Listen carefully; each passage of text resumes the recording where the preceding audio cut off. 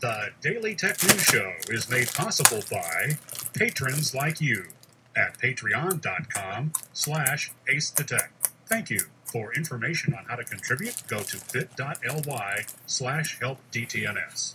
You're on the Frog Pants Studios Network. Audio so good, it's like you're there. This is the Daily Tech News for Wednesday, October 15th, 2014. I'm Tom Merritt. Andrew Zarian came all the way from Queens. I did. Thank you for having me, Tom. You helping me take Manhattan. We're taking Manhattan. The Bronx? No, nobody's Staten. This is good. We got two. two. Queens and Manhattan. I'm okay with it. That's all we need. Hey, thanks for coming, man. Thank you for having me. GFTnetwork.com. If you haven't seen Andrew, go check it out. We're going to talk a lot about technology because that's what we do here, especially that HBO Go bombshell. Big story. Yeah. Lot to talk about there. I have theories. I'm sure Andrew has theories. But let's start off with some headlines. CNET reports Google introduced 3 new Nexus devices today, or Nexi, perhaps. The 8.9-inch Nexus 9 tablet, which is made by HTC. The Nexus 6, which, by the way, since the Nexus 1, I've been waiting for them to release the Nexus 6 because the replicants in Blade Runner are Nexus 6. Nexus 6. Yeah, so this is the day the Tyrell Corporation will be suing. The Nexus 6 smartphone has a 5.93-inch display. They could have called it the Nexus 5.93. It's made by Motorola. And Asus is making something called the Nexus Player, which is the first Android TV device. All of these run Lollipop, which we now know is the new name for Android L. The Nexus 9 and the Nexus Player start pre-orders on October 17th. They'll be in stores November 3rd. The Nexus 9 runs from $399 for the 16 gig up to $599 for the 32 gig, so undercutting the iPad a little bit there. 32 gig has LTE, by the way, at $599. The Nexus Player is $99 with an optional game controller you can buy for $40, which makes it seem very much like the Fire TV. And you can pre-order the Nexus 6 Phablet October 29th. It'll go on sale in November. In the U.S., it's going to be on Sprint, U.S. Cellular, AT&T, and T-Mobile. I'm actually a little surprised at the pricing of the Nexus 6. It is the Nexus 5.93. the Nexus 5.93. It's a little pricey. It's not cheap unsubsidized. $649 unlocked for 32 gigs, $699 for 64 gigs. Yeah, that's not cheap. It's not cheap, but it's also I think it's a little under the iPhone 6. What's interesting is that with the Nexus 5, the whole point was to sell it unsubsidized. So you would go, it was $399, you bought it. But this one is nearly double the price, $300 more than the Nexus 5 was. Yeah. Maybe this whole concept of selling the unsubsidized phone is not really what they're looking to do with it. Well, you get 0.43 more inches for the same price as an iPhone. I mean, $300. That's a lot of extra inches. So, when will other phones get Lollipop? Well, Google says the Nexus 5, Nexus 7, and Nexus 10 tablets and Google Play Edition devices should get it in the coming weeks. They don't say exactly when, but in a few weeks. Ars Technica reports HTC promised updates for some of its flagship phones within 90 days of Lollipop's release, so that should happen. And Motorola says both the 2013 and 2014 Moto X, 2013-2014 Moto G, the Moto E, and the Droid Ultra Max and Mini will all get it. They didn't tell us when.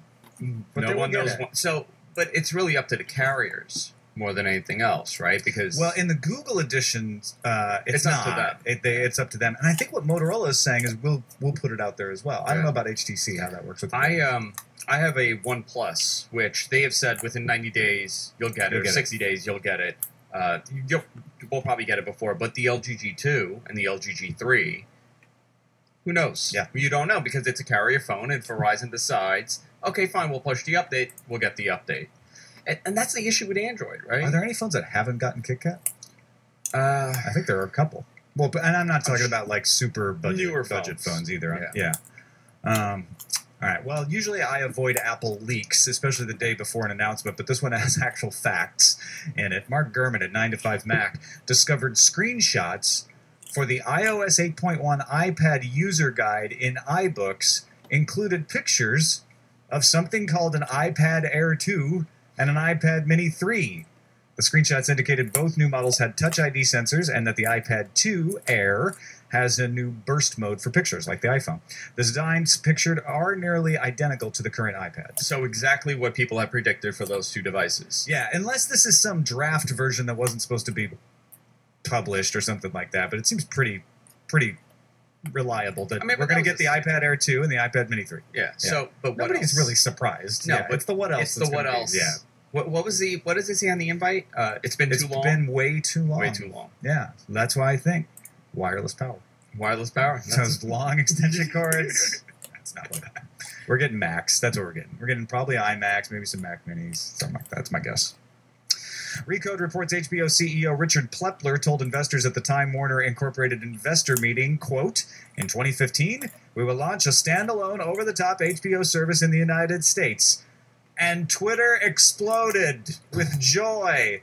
However, they didn't listen to the next line. He said, "We will work with our current partners. And we will explore models with new partners." Don't forget, current partners are cable companies, who also happen to be ISPs. What does it mean? We don't know yet. We got theories. We're going to talk about that in a bit. Recode reports Netflix hit expectations for revenue in Q3 with $1.41 billion and 96 cents of earnings per share. They were buffeted a bit by that HBO news. However, they're buffeted a little more because they missed on subscriber expectations. In a letter to investors, Reed Hastings wrote, "This quarter, we over-forecasted membership growth." Probably the price increase. Yeah, I think that probably didn't help either. And apparently, they've been signing up 2 international subscribers for every 1 domestic. They want that probably be more parity, I would guess. I guess so. I mean, have they've been more proactive as far as getting international subscribers over the last year? Yeah, they've been opening up in more and more markets, so I'm sure they'll be fine, but it's not a good day for Netflix news. Ars Technica reports a new vulnerability in SSL version 3 called Poodle has been discovered that could be used to recover session cookies, and therefore once you recover somebody's session cookies, you can impersonate that user through a man-in-the-middle attack. That's not good. Now, this is not OpenSSL, so this does not relate to Heartbeat. It's not as severe as Heartbeat. But modern browsers have all switched to using TLS, not SSL version 3. So you may think, oh, well, most client-server interactions won't be affected. I'm fine. However, this is the thing you have to worry about. Browsers have a nasty habit of falling back to SSL version 3 when TLS fails or doesn't exist, which means attackers could use a link to trick a user into becoming vulnerable. So they have a link that goes to a server that they know doesn't have TLS, that has SSL v3, and then they start the attack. So here's what you do. Server operators should stop supporting SSL version 3. GigaOM reports companies like Twitter, Cloudflare, and others have done so. You, as a user, unless you're also a server operator, should turn off SSL version 3 support in your browser. And if you want some instructions on how to do that, go to zmap.io/sslv3/browsers.html. We'll have that link in the show notes as well at zmap.io/sslv3. Mozilla and Google have announced they're going to actually remove support for SSL version 3 from their client software in the next versions of their browsers. There is not a way to turn off SSL version 3 in Safari or IE6. Hopefully Apple will come up with a fix for Safari that allows you to do that. On the other hand, anyone using IE6 should just stop. Stop right now, please. Yeah. VentureBeat reports that Qualcomm will acquire CSR, maker of Bluetooth and GPS chips, for $2.5 billion in cash. CSR is based in Cambridge, England. In addition to its chips, the company has been branching out into cars, and not making cars, but making chips for cars, and Internet of Things. CSR had previously turned down an acquisition offer from Microchip Technology, a maker of microcontrollers, but I guess Qualcomm had the money. So integration of GPS, Bluetooth, some Internet of Things, car stuff, that's good for Qualcomm. That's very good for Qualcomm. Makes their lives a lot easier. ZDNet's Mary Jo Foley reports Microsoft and Docker have announced Docker container support will be included in the next release of Microsoft Windows Server, which is expected sometime mid-2015. Docker container apps, if you don't know, will run on Windows Server or Windows Server Next virtual machine in Azure. Docker uses containers to enable apps to run across platforms or to have multiple apps run at once on one server without needing a virtual machine. People are excited about Docker. Very excited. I know the server people are enterprise is very excited. eBay reported its third quarter earnings and reported revenues of $4.4 billion, growing 12% from a year ago, beating Wall Street's expectations and eBay's own estimates. PayPal is on track to process 1 billion mobile transactions in 2014, with mobile payments this quarter at $12 billion, up 72%. Of course, people paying attention to that because PayPal is going to get spun out. They're splitting the company. Yeah. Time for some news from you. These are submitted from our subreddit, dailytechnewsshow.reddit.com. Lots of the stories in the headlines are submitted here, but the obvious ones like HBO Go are going to be in the headlines anyway. I like to call out a few every time we do this show, and if you are in the subreddit, thank you. And if you're not, go there, dailytechnewsshow.reddit.com. eBridges13 submitted the Sploid post about an Aviation Week story on Lockheed Martin's compact fusion reactor, which is safer and cleaner than nuclear fission reactors. The CFR experiment, called T4, is about the size of a business jet engine. Up until now, fusion reactors were pretty massive in size and in expense. Lockheed's CFR uses plasma containment more efficiently, so that for the same size, it can generate 10 times more power than a typical fusion reactor. But before you get too excited, and I can tell you're getting very excited, Lockheed has yet to build a prototype. And even after they build a prototype, it's going to be 5 years for production. A while down the line.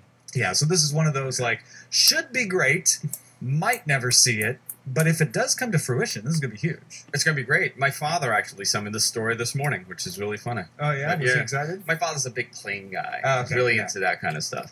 No, and this would not only be good for power generation, but it would be good for space flight. Yeah. For lots of things that need compact but massive power. MacBytes submitted the Verge report, writing up the news that Facebook and Apple are offering new employee benefits. Both companies cover the costs of egg freezing procedures up to $20,000 for individual employees. That's eggs from humans, not like the eggs from chickens. From the market. Yeah, this is a fertility thing.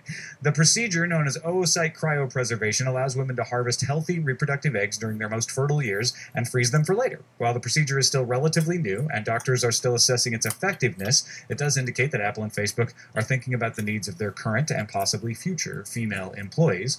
Been a few write-ups saying, "Oh, this is trying to force employees into working longer and putting off kids." But our producer Jenny Josephson said, "It's looking out for employees' needs." It's a positive. I mean, if you're committed to the company and you're working, why wouldn't they offer this? Yeah, they're not forcing anyone to do it. Yeah, they're not saying freeze your eggs. They're saying we will cover the cost of this very expensive procedure if you want it, and I think that's personally better than not covering the procedure, but. It's still your choice to do it, you know? You don't have to. And Jenny agrees, so that makes me feel good about it. Captain Kipper submitted the VentureBeat article that Firefox 33 arrived today for Windows, Mac, Linux, and Android. Among the new features is support for encoding and decoding open H.264 sandbox support through Cisco's H.264 implementation. Works for WebRTC, but not for video tags yet. There are also improvements to the search bar in there, and the Android version of Firefox has added Send to Device as an option for video. That works both with Chromecast and Roku devices. It's actually very cool. Yeah. So you'll be able to just take a video if it's compatible, press the little cast button and send it out of over. Firefox and send it over. The Roku feature is fascinating because I don't know a lot of devices that work with Roku, so the fact that they're supporting it is actually always really surprises me when one pops up and I have my Roku on. I'm like, whoa, I can actually do I can do that. That's pretty cool. And that is a look at the headlines. All right, let's talk about this HBO thing. Richard Prepler. Here, let me break down a little more of what happened. This is an investment meeting for Time Warner, right? So Prepler's just one of the people presenting here. During the presentation, I believe before Richard Prepler got up, from what I can tell, Time Warner executives were indicating that they aren't going to go to battle on net neutrality. They see content companies paying to support the increasing strain on broadband networks as a natural evolution of net neutrality. Hold that in your mind for a moment. That's a lot of words being That's used. Time Warner saying, we know Netflix is combating you. We're not going to do that. Okay. Then Plepler gets up. He spends most of his time talking about how they're going to get better terms from their cable company partners, how they're going to increase cable subscribers, people who already subscribe to cable television but don't get HBO. And then at the end, he cites significant growth opportunities inside the pay TV universe. So he's not even talking about internet yet. Just within pay TV. He's saying we've got 80 million people out there who don't subscribe to HBO. We've got 70 million of them inside of cable television already. We're going to get them. He said then there are also 10 million broadband-only homes. Quote, that is a large and growing opportunity that should no longer be left untapped. It is time to remove all barriers to those who want HBO. Then we got to the poll quote, right? So in 2015, we will launch a standalone over-the-top HBO service in the United States. We will work with our current partners, and we will explore models with new partners. All in, there are 80 million homes that do not have HBO, and we will use all our means at our disposal to go after them. So the key points here is, made a point of saying, not going to fight about net neutrality, made a point of saying, still working with the cable companies, working with our current partners, but then dropped the bombshell. What do you make of this? It's a little convoluted, right? The fact that he didn't say, we're going to take HBO, we're going to offer standalone service, and this is what it is, and it's going to be this much a month. We didn't get any details. We got nothing like that. For the cable company, something like HBO is really important because that may be the only thing keeping you connected to the cable company. You could cancel it. You could cancel your cable, and you can't get HBO. Right. So I don't see them doing a standalone service in that sense, but if you have Time Warner, they may say, hey, if you have Time Warner Cable, you could get HBO Go. Right. If you have Time Warner Cable Internet. Is that what you're saying? Yeah. Time Warner Cable Internet, then you could get it. Yeah. But if you have, Comcast possibly, but maybe if you have Verizon Fios, yeah. Sorry. I think the best bet here is that they are going to make deals with ISPs directly. And what they've done is they've gone to Comcast, which is the player, and they've probably gone to Time Warner Cable, which, don't forget, is a different company than the Time Warner that owns HBO. They share a name. They used to be in the same company. It's totally separate. They're totally separate companies now.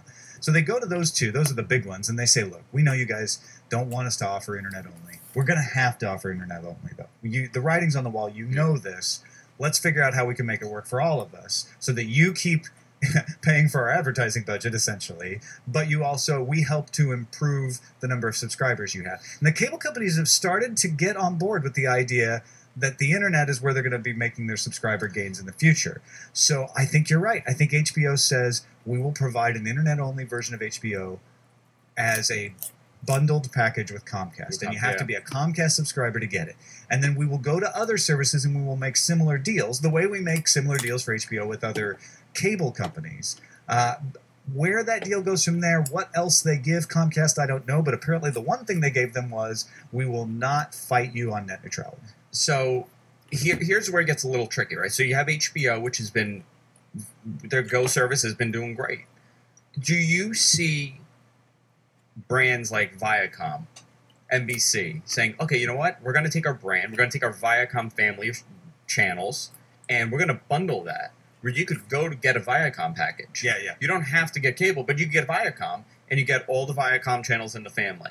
If we start splitting it that way, I think the cable companies would kind of benefit from that, because now you're going to pay Viacom, you can pay HBO, you're going to pay NBC or ABC. You're splitting everything, but if you go with cable, you get everything in one shot, and possibly could be a little cheaper. That's how cable could kind of grip, the consumer. The problem is that looks like a la carte, and the cable companies don't want to give a la carte, even on that side of the equation. I think in the future of television and future of cable, I think they're going to be forced to give a la carte, but they're going to stick it to the end user for not getting cable. It's going to end up costing you more to do a la carte. You could, definitely. But I mean, a lot of people, if you're watching TV, you watch HBO, you watch Showtime, you watch Viacom, you also watch NBC. So how do you get everything at the same time? It's a little tricky how they're going to play it, but for HBO, they could be the first to break away. Well, and HBO is already a la carte, right? They're already a la carte. You don't have to get it. You get it on its own. You pay whatever the fee is to get HBO. So it's easy to say, all right, Time Warner Internet subscribers, we've got a Time Warner HBO bundle that gives you HBO over the Internet. I think that is the most likely way this goes. It's also possible, and I read some theories, that they could also be bundled with Amazon Prime, or they could be bundled with Hulu Plus. And that would be, we're working with the current partners, we're also working with new partners. So that new partners could be Verizon's online only or Sony's online only service, or it could also be something like Hulu Plus. I could see Hulu Plus saying, hey, it's $8 a month for Hulu Plus, $9 a month for Hulu Plus, it's $18 a month to add HBO Go. Yeah. As long as it's enough that the cable companies don't, like the cable companies are going to want to say, it's cheaper if you do it through us, and it's a way to keep customers on the internet with us. So do you see them doing something like, let's say Time Warner Cable says, okay, you bought the package, you got the internet only from us. Do you like Netflix? Sure. If you got Netflix, Hulu, and HBO, you're